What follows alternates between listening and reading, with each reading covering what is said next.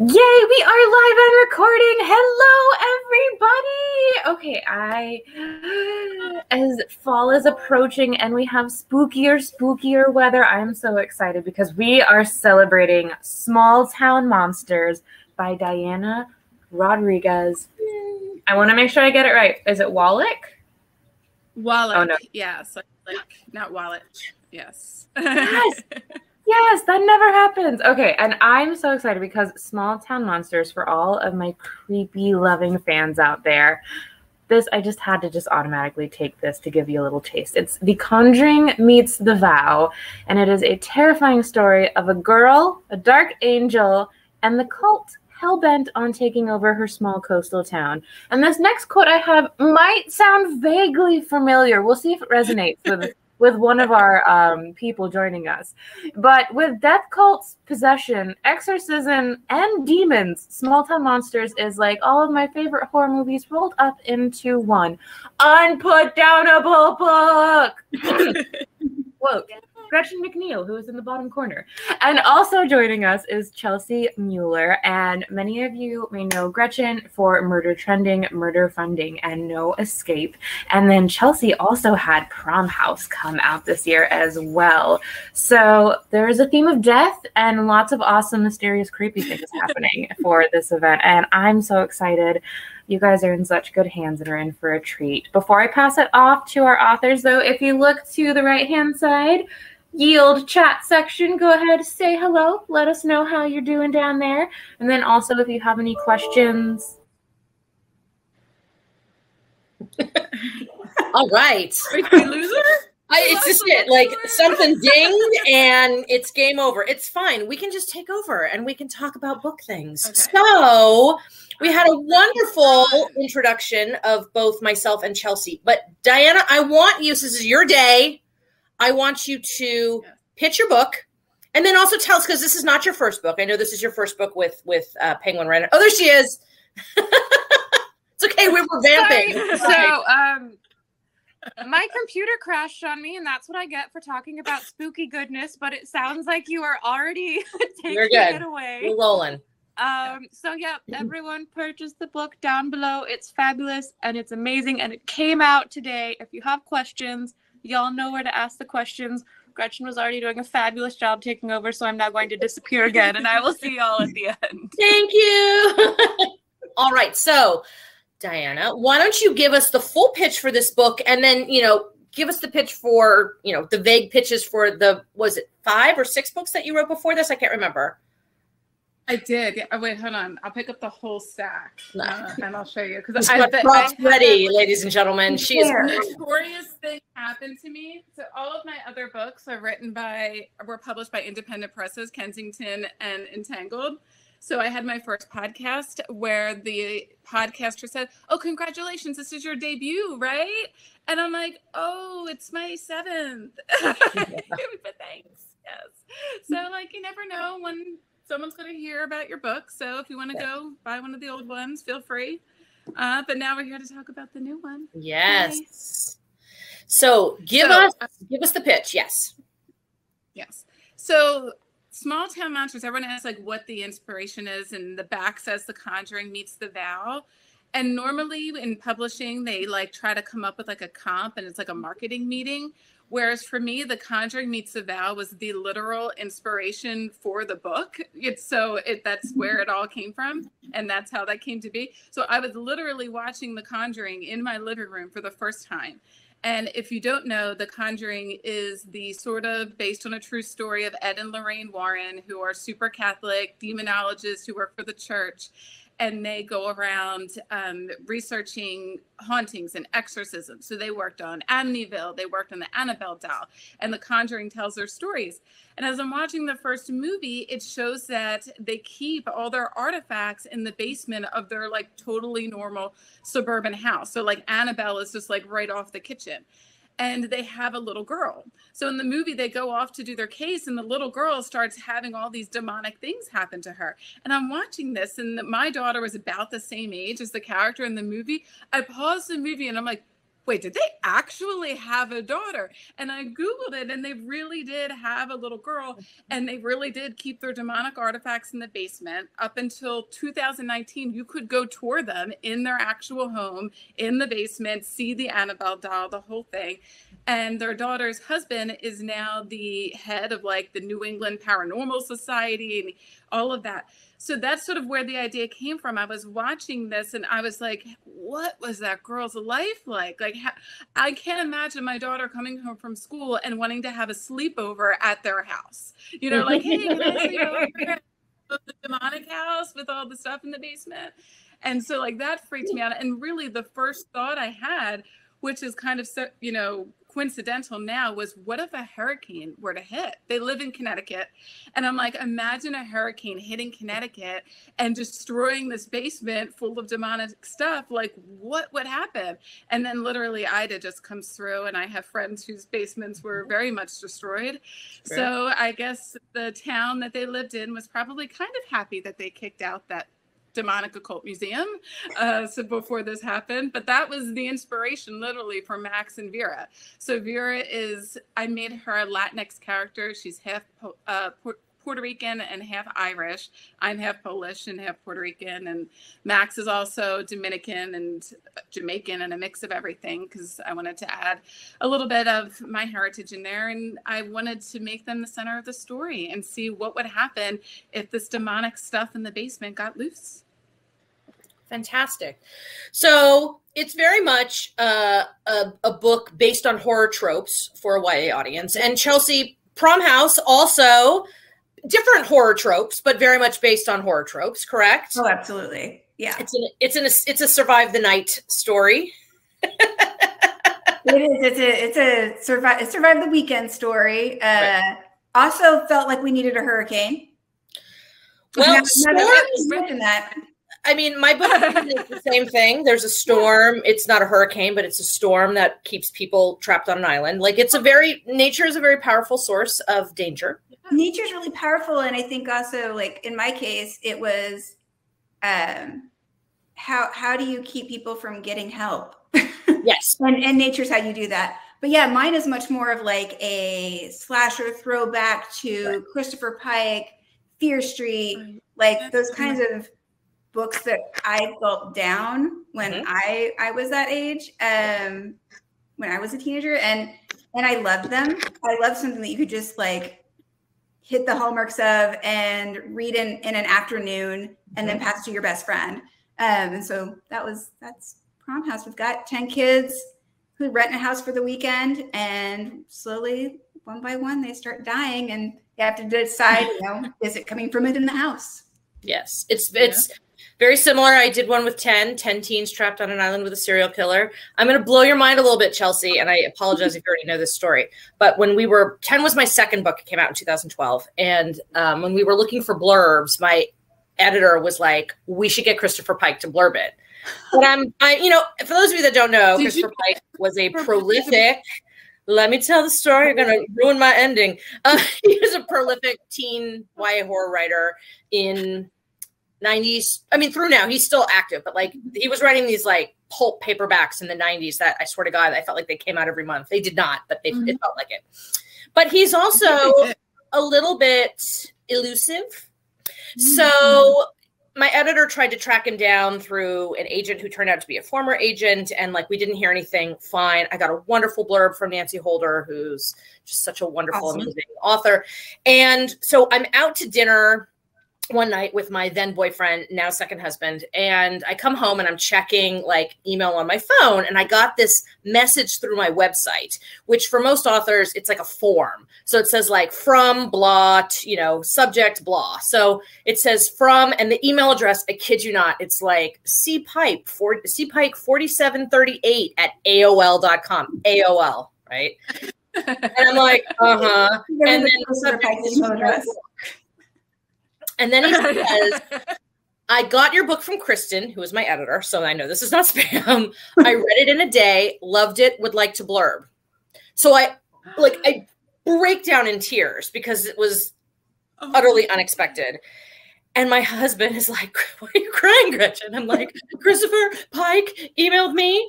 And he paused and he said, "Why is the captain of the Enterprise emailing you?" For those of you that don't know, Christopher Pike was the original captain of the Enterprise before Captain Kirk. Now, I had no idea what my husband was talking about because I was not well versed in Star Trek at the time. And he, being 6 years older than me, had no freaking clue who Christopher Pike, the author, was. But we did get a blurb from Christopher Pike, and it remains my favorite blurb. This entire shelf, like right here, that's all the Pike. Is all Chris. That's Chain Letter right there. Yeah, Chain Letter is one of his best. Yeah. I did speak with him on the phone at one point, and he was like, "Oh, 10's a great book. It's better than most of mine." And he paused and he goes, "It's not better than Bury Me Deep." I'm like, "It's not. It's not." Okay, so this is a great segue to my first question, which is, why do we write horror? Like, what was the entry drug? Was it a film? Was it a book? Was it a personal experience? Why? We'll start with you, Diana. Why this genre?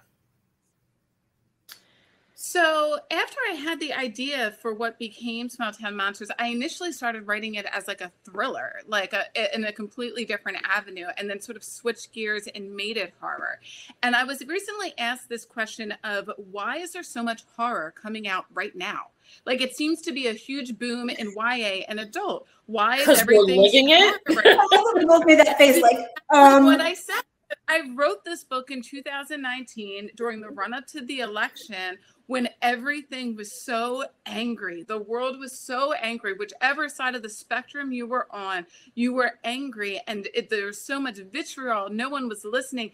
That's sort of where the cult aspect of the group grew out of. It wasn't my initial inspiration, but it was this idea of groupthink, this idea of not in any way listening to the other side or anyone else's logic or reason, came out of the election for me. And I feel like there was so much darkness in the world, and particularly in the US in 2019, that it's no surprise that 2 years later, the books that are being published are really, really dark. And also, personally, you know, as being an author who's Puerto Rican, like, there aren't very many horror novels where the person of color survives past chapter 1. You know, that's the running joke. She dies in the opening scene. They always do. Yes. You know, or, you know, I joined like Las Musas, which is a group of, you know, Latinx children's book authors, females. And one of their statistics was only 5% of all children's books feature a Latinx main character. That's it. Only 5%. So normally, if there is one, it's the best friend, it's the Latin lover, you know, it's the spicy sidekick, you know, it's never the main character. And if it is, it tends to be an issue book, you know, that it has to be something tragic. They have to be going through that. Their ethnic identity has to be the point of the novel. Right. Yes. So I just wanted to write a horror novel where the characters were Latinx, but they just were in a horror novel, and that was their story, and their culture is kind of dipped in there and weaved in there in details, but it's not the point. And so that kids would see a story that they like to read and also see themselves in that story. It's, you know, when they were casting Get Even, which is a Netflix BBC show based on 2 of my books, and the characters there's 4 main characters, and it's a diverse group. And I was talking with one of the actresses before she was cast, and she said, you know, she's Black, and she said, we don't get to do this. We don't get to play a lead that just has like frothy romances and is being chased by a serial killer. Like, we don't get to and survive. Like, we don't get to do that very often. And I was so struck by that. I just, you know, it's not, you know, I think very, very cognizantly when I create a cast that I'm making it diverse. It's an intentional thing, because that's the world that I live in, and I want my books to look like that. But I never thought about sort of that ramification of how, you know, actresses and kids who watch a show and read a book will be able to sort of enjoy like a lighthearted romp, even a horror romp where everybody dies, but like, and enjoy it themselves in a survivor, not just in like a speed bump, you know?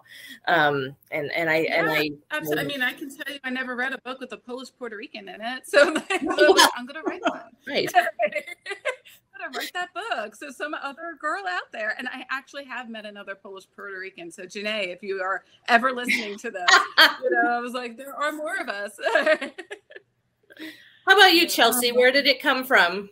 It's funny. I think I'm an accidental horror author, in that I don't always set out to write horror, and then I end up writing horror. So in this, much like Diana, like Prom House originally was framed to be a thriller, and I think so much of the stories that I love, this will sound horrible, have this sense of dread that is balanced out with hope. And so as I started kind of crafting this situation where, people were just trying to have a good weekend, and they were trying to make these memories because you're about to have everything change. And now things are changing very rapidly. People are dying. You're scared. This like sense of like, could we problem solve our way out of this? Is there a path? And I think that's one of the things that I like about horror. I think in terms of where I started, I mean, I think it's funny. I remember like I had a ton of friends that went through like I am way too young to be reading Stephen King, but I'm reading Stephen King phase. And I instead picked up a Dean Koontz novel. Like I'm the one person who was like, I'm going to start here. And it really messed with my head. It's a much more screwed up place to start. It really is. Right. Yeah. Totally messed up. So yeah. Well, I mean, and it's the things that inspire us young, whether it's in a positive or negative way. I remember a babysitter letting me watch American Werewolf in London when I was way too young to understand that it's like a comedy, sort of. All I just saw was people getting eaten by a werewolf, and it scared the crap out of me. Though I think, if I'm going to talk about influences for my writing, I think it all goes back to Agatha Christie, and it goes back to like one summer between like 7th and 8th grade where I was babysitting a lot, and I was just blowing through 2 or 3 of her novels a week and just consuming them. Now, yes, they are genre mystery. For the most part, they are sort of the pinnacles of golden age of mystery, but there's a darkness in Agatha that does not exist in a lot of other mystery writers, either of her genre or later. And Then There Were None is a wonderful example, because it is really dark and it is really messed up. And it's amazing. The Mousetrap, the play that's based on a short story, is also super jacked up. And, hi, Damien. So it was not horror necessarily, because horror actually scared me as a kid because I had that experience. But it was the crafting of this dark side of nature that drew me in. And so, and then when I wrote my debut, which is called Possess, and it's about a teen exorcist. I love that. I went into like a deep dive of exorcism books before I was writing my own. And your doll scene. The doll scene is super creepy. Yeah. Because it's so hard to make something scary on a page that's scary in a movie. You know, have and I felt like more. You have more tools in a film. You have acting, you have camera placement, and you have music. And in writing, we only have the page, right? Which is actually a wonderful segue into my next question, which is these elements of horror, right? Like, what do we do as writers to make it scary on the page? It's not just about, the gotcha scene. It's not just about like, characters talking about how scared they are. There is sort of like a variety of things. What are your sort of like favorite ways to enhance a scary scene or to build to that big moment? Oh, definitely like atmosphere. So my other day job is I teach creative writing for Johns Hopkins Center for Talented Youth. And I teach these kids how to add the 5 senses into all of their work.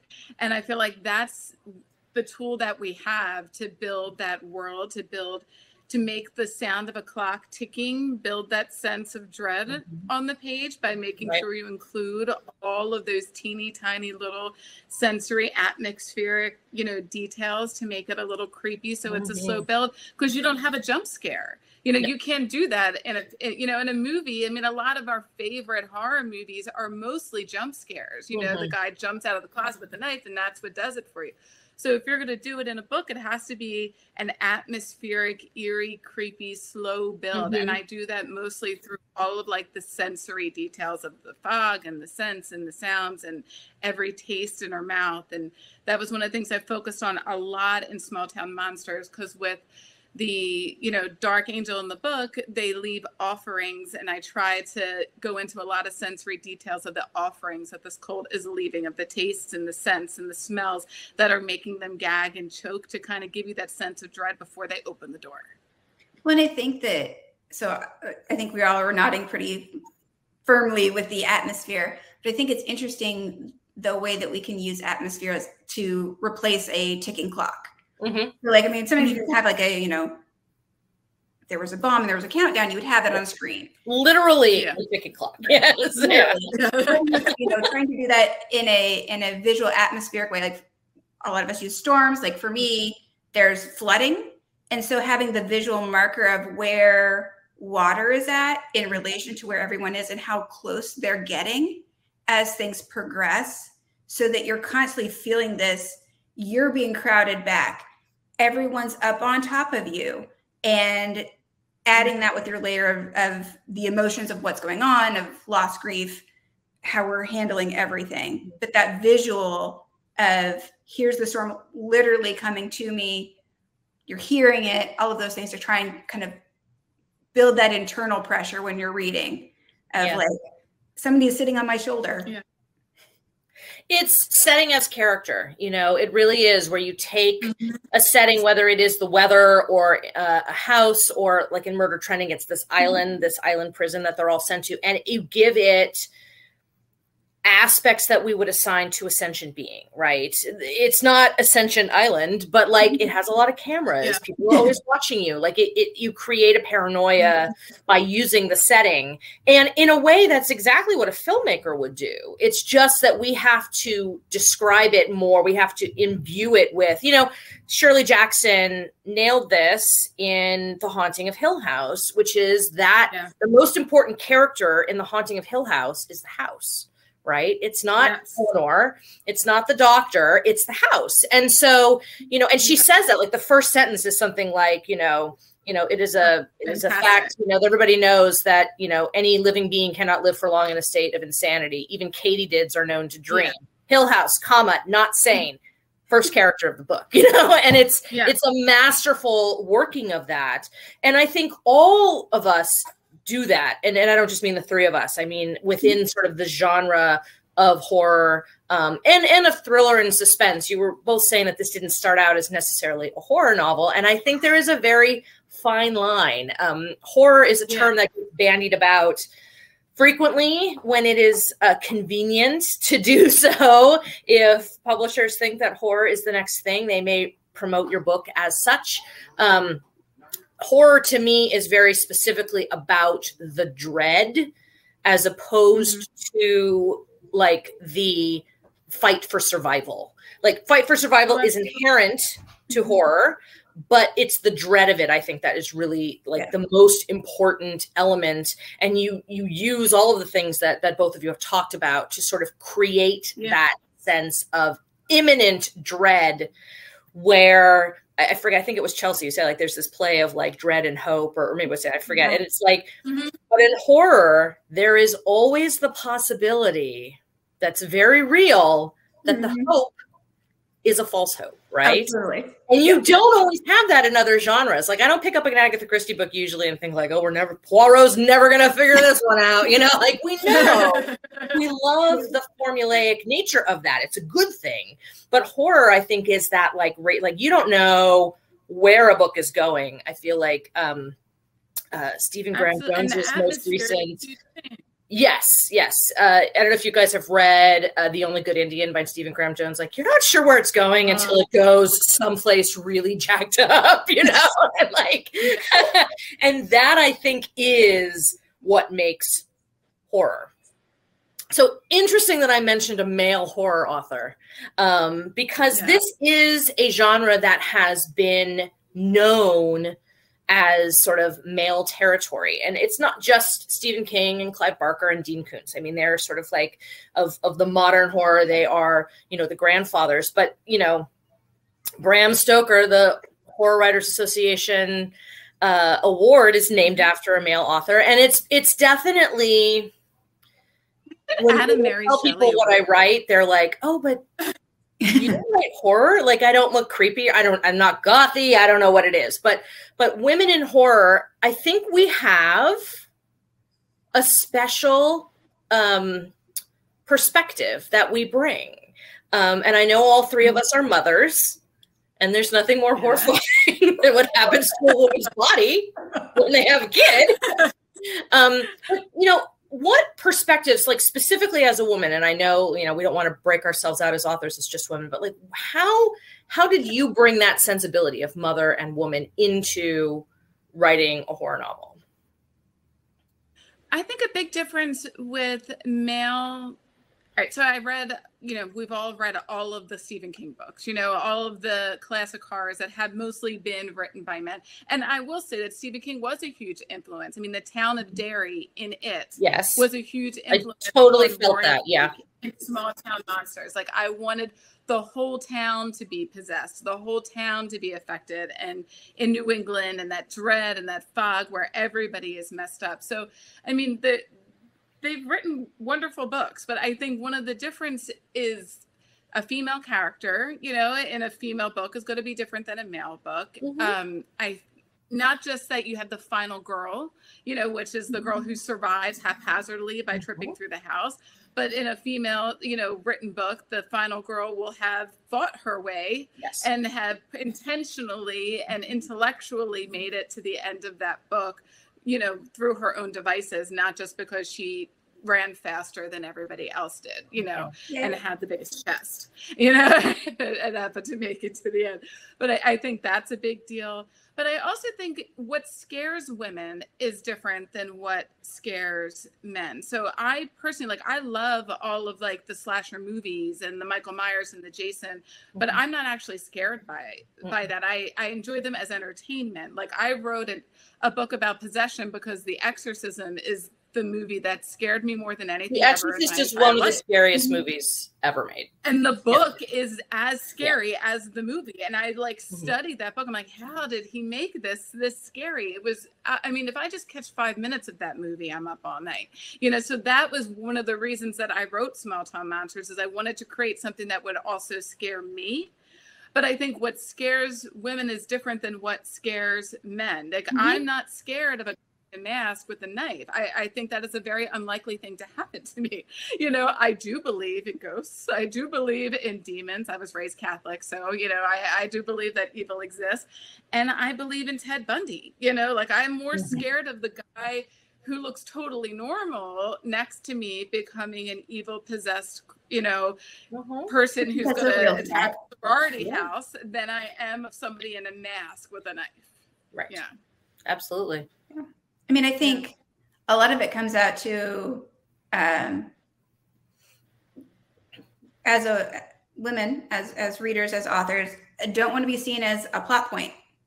And I think a lot of times that's how sometimes we can, I'll speak for myself, sometimes that's how I can feel when I read some of those books. Whereas wanting to kind of imbue that sense of agency and really focusing their story, kind of like what Diana is saying. And you had a great line in your book, Chelsea, that I just read, where your character falls asleep, and she says something like, for a woman, falling asleep at a party is the most dangerous thing you could possibly do. But for a man falling asleep at the party, the worst thing will happen is someone will draw in your face. Yeah. And I thought that so summed up what the difference is between men and women and what we're scared of. Very much so. Well, and in Prom House, the guys aren't understanding why it's a big deal that any of the girls have fallen asleep and that somebody isn't there when they wake up. Like, they don't understand why they're scared about that to the same degree. It's like, well, they're not getting a dick scrawled on their face. Like, it could be a whole lot. There's a dick, but it's going somewhere else. Yes. It's true. And my husband goes away for the night. Law and Order SVU is the scariest thing I could possibly watch alone in my house. Yeah. That and like Criminal Minds, like that is what will keep me up at night. Yeah. And, you know, SVU stuff and a guy crawling up a fire escape way more than Michael Myers. And I do find it interesting that even in this sort of post-Me Too awareness society, we still have books about, say, final girls, right? Books about or movies about, you know, pregnancy and horror being written, directed by men. Like, I'm not saying that those books aren't wonderful. I love Grady Hendrix. I think he's a fantastic author, but I really don't want to get the perspective of a final girl from a male author. I just don't. It's a very entertaining book. It's just personally, I'm like, what about like, us, you know? So, And there are a lot of women doing amazing things in horror. Somebody mentioned Silvia Moreno Garcia and, you know, Mexican Gothic. And I haven't read certain dark things, but like, you know, I'm not sure I would term Mexican Gothic as horror personally, but it was a fantastic book, you know. And Alma Katsu is, you know, if you haven't read The Hunger, which is her Donner Party horror novel, like that'll jack you up. So, it's some great stuff. Okay, so we're running short on time, so I'm going to skip to my last question that I had prepared, which I'm going to let all three of us plug what we have coming up next, so that, you know, we know what books are coming out. And then if you guys have any questions here and you want to put them in the chat, we will be very happy to answer them. So, Diana, why don't we let you go last as far as pitching? I'll go first since, you know, I've been talking a lot. My next book, I conveniently have it right here in screen. What? This is Dig Two Graves. I hate that it's backward, but Dig Two Graves is my young adult. Oh, it's not. Okay. Yes, it's good. for me. Okay, whatever. Yes. This is young adult strangers on a train, like a queer YA strangers on a train about two girls that meet at summer camp who discuss the people in their worlds who are making their lives miserable. And one girl jokingly suggests that they trade murders, and because nobody would trace it back to them. And then they leave camp, go back to school a week later, and our main character's bully has been murdered. And she gets a text from this girl from camp saying, "Your turn." So I had a lot of fun with it. It's I think it's probably less horror than it is maybe suspense. It's not as gory as my murder trending books. My murder trending books are very gory. If you're squeamish, veer away. If you are not, sign up, because like it's people dying in horrifically graphic ways and having it streamed on television. So, but this one's definitely more thriller. And then the next book that comes out after that is called 3 Drops of Blood. I just turned it in last week, and it is YA Rear Window. So we're sort of going at some Hitchcock right now. Chelsea. Nice. So right now, I mean, obviously, as a reminder, Prom House. Prom House just came out. And we've already talked about it, so you guys know what that is. You got to plug that it's a Jersey Shore book, because I know I've got a lot of East Coasters on here who spent a lot of time. It is a Jersey Shore book. It is absolutely 10 kids renting a shore house for prom weekend, which is funny because I grew up in the Midwest, and when I first learned about prom houses, I was like, wait, what? But it's totally, I'm sure everybody, all the East Coasters are like, yeah, I know. So yeah, the shore house. They kind of end up kind of a little bit secluded, and then hurricane hits. So locked in as people are dying, and they're not sure if that's somebody in the house or is there one of their friends. Is it not? You know, it's a locked room, you know, murder mystery. Coming up next, I don't have dates, but Casual Conversations About Love and Murder, which is a YA thriller, kind of Sawkill Girls meets Veronica Mars. It's my friendship breakup book. So friend betrayal, but then friend dies and there's no closure. So she has to solve her murder to find out what was really happening, and why their friendship fell apart. So that's next on the dock. Fantastic. Sounds exciting. Yeah. All right, I'm just going to plug this. And I Are you finished it? Came out that, yay! Are So, you? yeah, so I mean, Small Town Monsters is my book that I wrote during the election. I sold during the pandemic, which was bananas. You know, I found my agent on PitMad. Lane, if you're out there, thank you for all of this. And it's been a super fun, wild ride. So if you love Exorcist, if you love NXIVM, like I was really into NXIVM in 2019. I love that podcast Uncover that was all about, you know, Keith Raniere and all of that. So that had a huge influence on this. A lot of the cult speak in the book was based on my cult research of NXIVM and Jonestown, and actually listening to the audio of Jonestown. It's really disturbing. I don't recommend it. But it like all of that influenced a lot of the cult speak in the book and the demonic possession and all of that. So if you want to get all like creepy for Halloween, yay. Are you writing anything else right now you can talk about, or? I'm keeping in the YA horror vein, because people have asked, because my books have ran like all over the place. Obviously, like Proof of Lies and everything were spy thrillers, and they went all over the globe. And this one is currently being shot by, you know, a friend of mine all around Hollywood. And then I wrote my debut was like forever ago, which were contemporary, you know, chica lit, you know, romances, YA. So everyone's asked, like, well, you've kind of gone from like contemporary to thriller to horror. Like, what are you going to do next? And I think I'm staying with horror. I really like it. As Gretchen said, I loved reading Christopher Pike and R.L. Stine growing up. And I feel like I finally like wrote the book I would have read as a teenager. And so I think I'm going to continue in this vein. And so my next book is also horror, but I'm not going to talk about it yet because it's not there. Fantastic. But, you know, it's exciting. Awesome. Okay. Questions. Let me see if I can pull this. Oh, look at this. I got the questions up. All right. What was your research like, Diana? Let's talk about your research. Oh, okay. So as I mentioned, I did a lot of cult research. So I've watched everything from The Vow to, there was like another one on Stars about NXIVM and the Uncover podcast. So the cult in my book starts out as just like a grief self-help book. I unfortunately had a lot of friends and family who had lost children in infancy or at a very young age. And it was super tragic time in my life to see them go through that. And I had this horrible thought of, you would do anything. We're all mothers. You would do absolutely anything in that moment to make this situation not happen, you know, and you say that prayer up, like, take me instead. Almost every exorcism movie you see ends with that trope of the person saying, take me instead. And then they jump into that one and that one jumps off the staircase, you know, so that is the common trope. And I sort of felt that. I'm like, what if that prayer was being answered by a dark force? Would you still make that deal?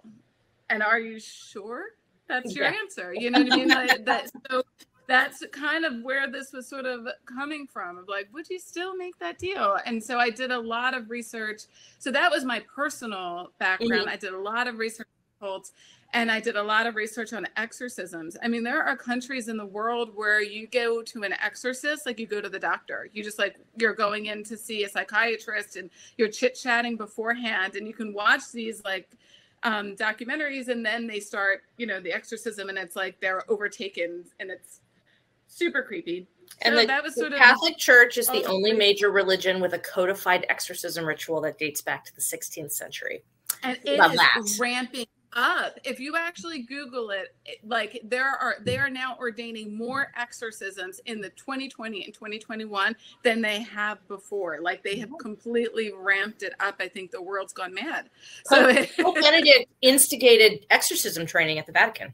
He was the first pope to officially do like, let's train some exorcists.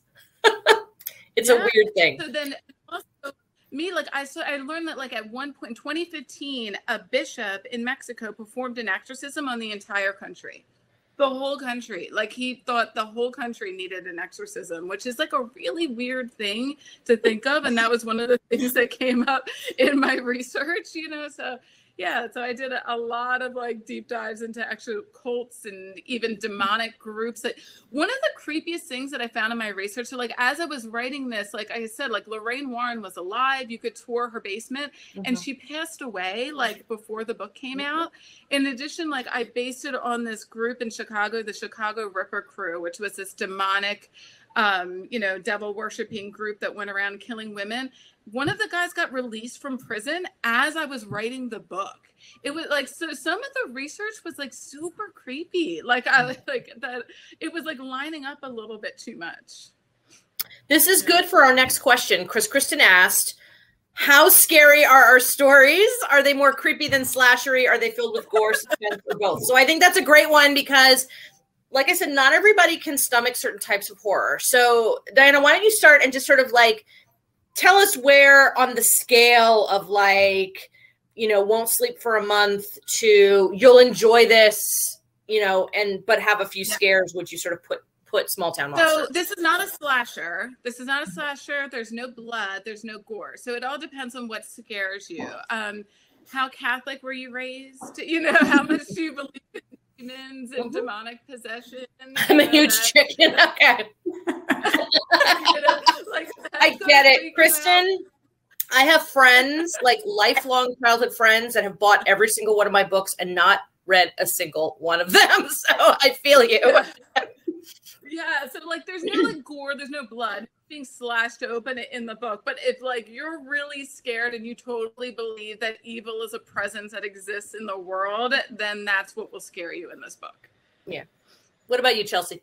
Mine definitely gets classified as a slasher. My level of gore, I don't think it's that gory, but there's a body count. There's a body count. There's definitely blood.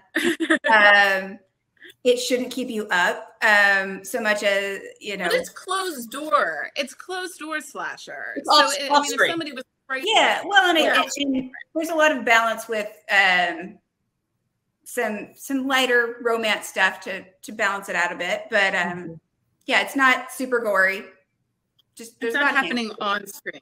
Yeah. Yeah. Well, yeah, because you're finding dead bodies. Yeah. Yeah. So it's not like you're actively seeing the like in the shower. Yeah. I mean, there's something to be said for that. Not that there's anything wrong with that, Gretchen. Mine definitely sort of run a gamut, I have to say, because you know, Possess is very much there is some discovered gore that happens off screen, but it is definitely about, you know, the horrors of exorcism and demonic possession and whether or not that scares you. 10 is a straight up slasher film. It's, you know, like with Prom House, it's 10 teens trapped on an island with a serial killer getting knocked off one by one, and our main character has to find out if it's one of the people in the house or someone outside the house. And there's some death on screen, some death off screen. There's a conflagration that ends the book that has some graphicness to it. Get Even and Get Dirty, which are the two that were adapted for Netflix and BBC. They're much more murder mystery. They're not horror novels at all. So those are much more fun. It was the first time I got to be funny.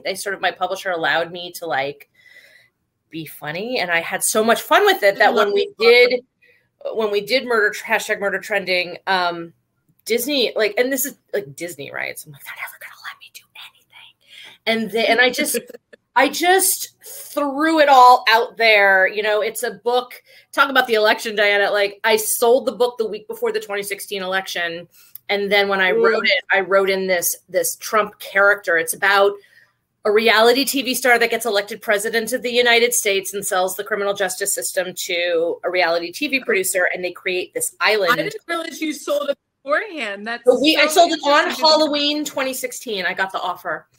So yeah, and then a week later, the world went tits up. So, so and then there are graphic murders in this, but it's really funny. So like, there's a whole scene in the book based around The Shining, the twins in the hallway. There's a whole scene in the book based around Die Hard, because one of the serial killers, all the serial killers are thematic. So one of them is like a film director. So they recreate a scene from Die Hard.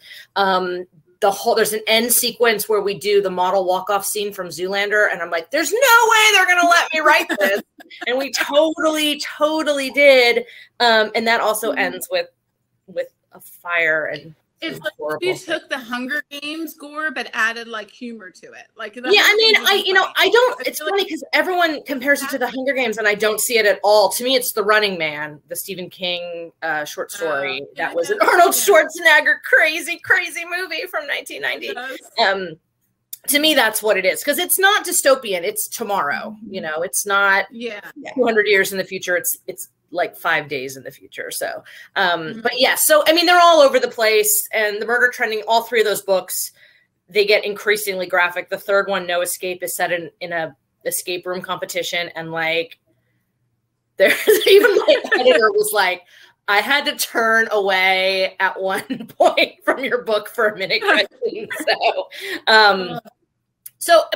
when do we all think our kids will read this? Like, when are you going to let your kids read your books? And they're like, Mommy's an author. And then I think it's funny that you both wrote those books with the election, and I wrote Prom House while pregnant. Yeah. I turned in final edits 2 days before I gave birth. So like my hormones were at peak. So I wrote No Escape after my son came home from 46 days in the NICU, and I had 3 months to write a book, and with a newborn at home. So I feel you, like it was, I don't even remember what was in that book half the time. I'm like, what did I write? I don't even know. I'd fall asleep at the keyboard. It was awful. So my kids are older now. They're 6 and 10. This is the first book that I think they will actually remember that I wrote. You know what I mean? Like, they were alive, other ones being written and published, but this is the first one I think like they'll be at the book launch party for, and they'll actually remember. They're like, wait, my mom does have a job. Like, she's not just home getting me apple slices. Yeah. Except that you're also home getting apple slices, which is the fun of mom writer. Okay, we're going to do one more question. It's a quick one, and then we'll say goodnight, especially to those of you on the East Coast. Thank you so much for joining us here. It's easy for me. It's not even 8 o'clock. Woo. So Mysterious Galaxy thankfully asked a fantastic short question, which is, what is your favorite horror movie? Oh, mine's easy. It's Scream.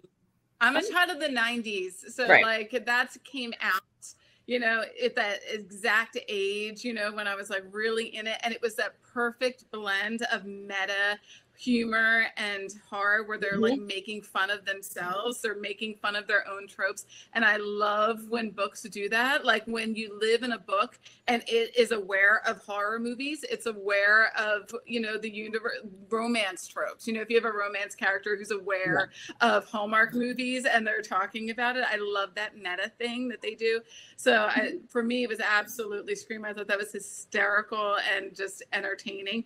In terms of scariest horror movie, would obviously be The Exorcist. I already said that. Like, that one is my The other one would be Paranormal Activity. I love like Paranormal Activity and like Blair Witch. Those, where the commercials were just the audience just jumping. That's all they needed to sell that movie. They didn't even need to tell you what it was about. They just showed the horrified look on the audience's face. I'm like, I'm going to go see this now. So that was, those two did it for me too. I believe in ghosts. I'm telling you, I definitely believe in ghosts. I will go a completely different direction. I will go with 7. Oh, that's a good one. That movie is messed up. So good. Great at that creeping tension, the growing dread. Yeah. I feel like Lust lines up perfectly with what I was saying about like Law and Order SUV. Like that scene with the Lust character in the porn. No, that was like, I have like trouble watching that one was jacked up. It's the one where the dude is still alive. That's the one. That one is messed up. Anyway. Yes, the air fresheners. Yeah. I forget, was it Gluttony? I forget who it was. I think it was Gluttony. And Kevin Spacey apparently is in fact the scariest person on the planet, conveniently. So we watch a lot of old horror in our house. My husband is like an aficionado of 70s movies, and so we watch a lot of crazy stuff. So I'm gonna plug one old one that you may not have seen, and then one more recent one. So the old one that I'm going to plug is the original Suspiria. Yes, it's in Italian. Yes, you got to read subtitles. It will mess you up. It's about like a ballet school for like talented young women. And then there's horrible things happening in the basement. And there's a scene with a room filled with razor wire that will literally make your skin crawl. It is really fantastic. Yeah. And then on a more recent one, there have been some really amazing horror movies recently. But the one that really got me was Hereditary with Toni Collette. That there is a scene in there involving some piano wire that is the scene, yeah.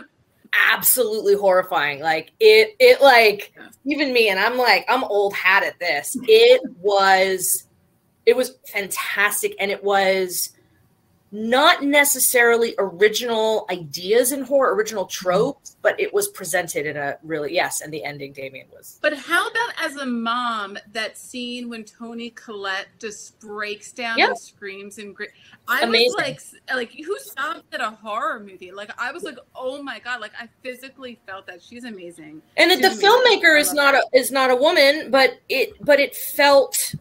It felt very much about a mother's experience. You know, I think that the title Hereditary gives you sort of a lot, and not just her as a mother, but her mother, who plays an important part in the movie as well. Yeah. It's really fantastic, and it's really, really scary. So that's it for us. If Mysterious Galaxy wants to come in and say goodbye, Constance, thank you so much. Thank you. And I want too.